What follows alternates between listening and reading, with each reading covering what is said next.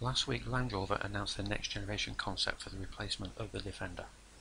Part of their Project Icon, in celebration of the iconic nature of the 60-year history of the Land Rover in the UK, this concept was a complete overhaul of the car's design.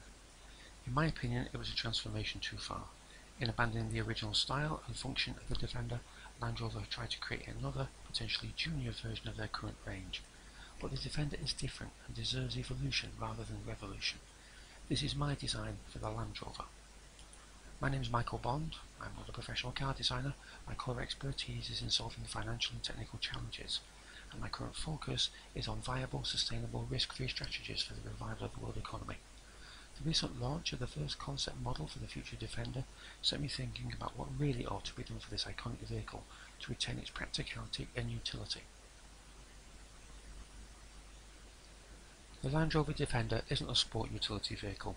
It isn't a Soho coach for all the darlings in London who want to act like country folk but don't want to get their calf-length kid leather booties dirty.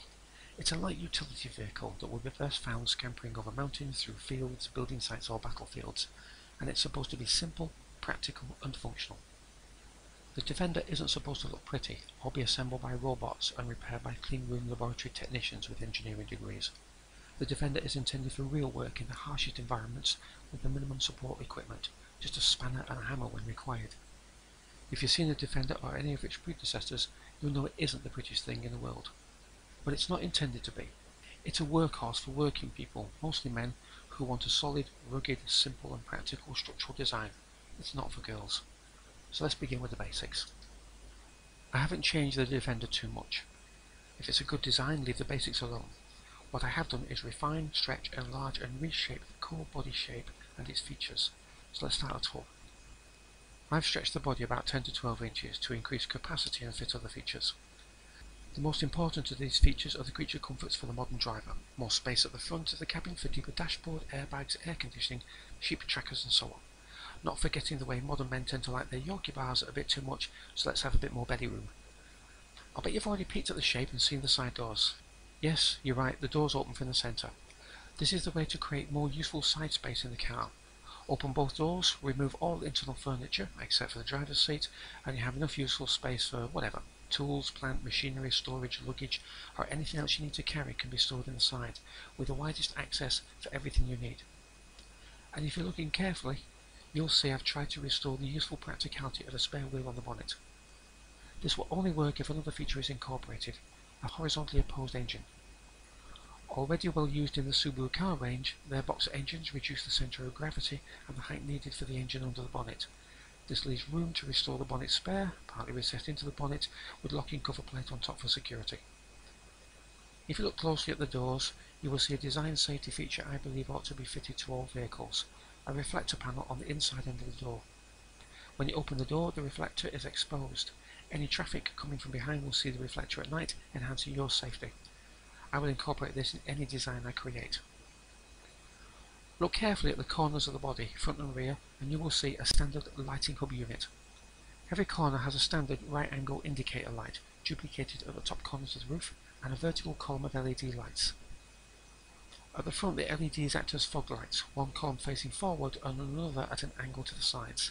This will illuminate the corners of the driver's vision, especially on dark, stormy nights when you're called out into the country in an emergency. The main lighting hub at the front contains a second powerful direct fog light and the main headlight. At the rear, this is replaced with a tinted running light, while the rear LED columns act as reversing lights.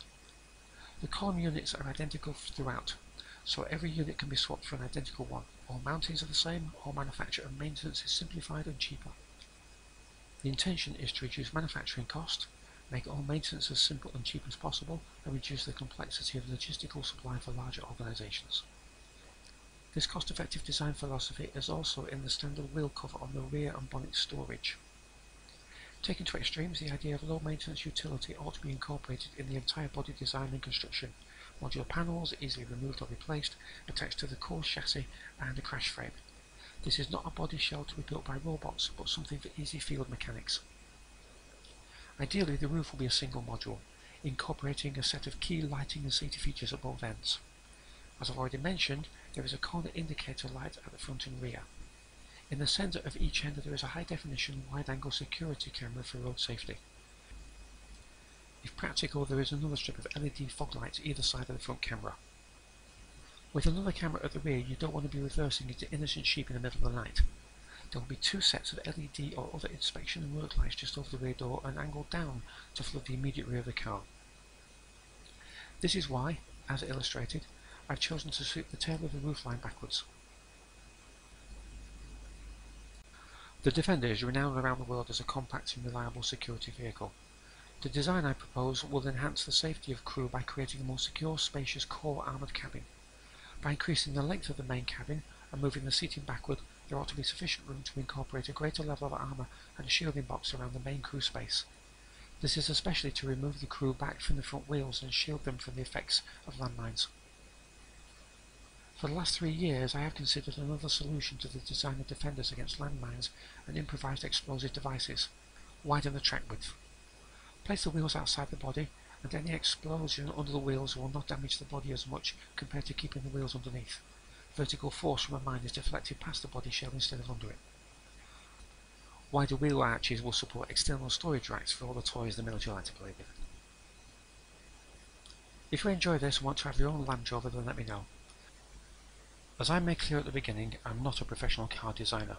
My speciality is finance and the ways to reduce cost and risk in all projects and programs. For the last few years I have been drawing up a financial program, the Commonwealth Prosperity Plan, to revitalise the world economy independent of government strategy, and the Land Rover can form one element of this, especially if Land Rover want to adopt these ideas and work with me in developing them further.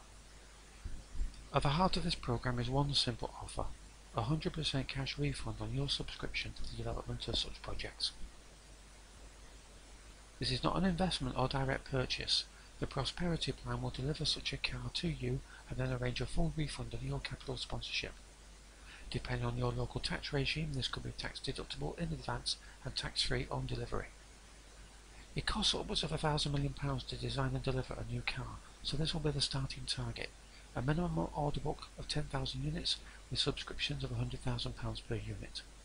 All government orders are welcome, same proposition: a full cash refund to your government.